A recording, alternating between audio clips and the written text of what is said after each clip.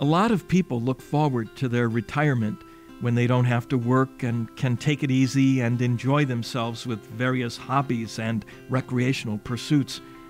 But there's one thing you can never retire from, and that's the practice of your faith. Serving God doesn't contain a retirement plan, except for when you leave this life and your friends and relatives pray for your eternal rest.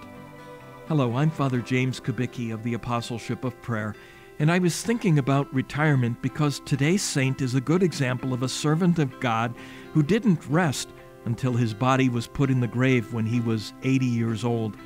His name is Boniface, and he is known as the Apostle of Germany.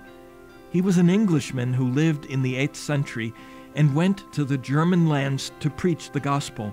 There's a famous story about how he cut down an oak tree that the pagans thought was sacred to their god Thor. They fully expected Boniface to be struck down by Thor, and when he wasn't, they decided that Boniface and his god were for real. But some of the pagans continued to resist Boniface's preaching, and it was they who killed him on this day in the year 754 as he was preparing to celebrate the sacrament of confirmation. Have you been to a confirmation celebration recently, or do you remember your own?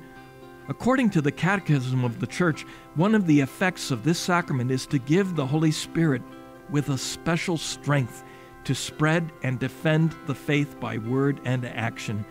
Basically, to become a soldier of Christ.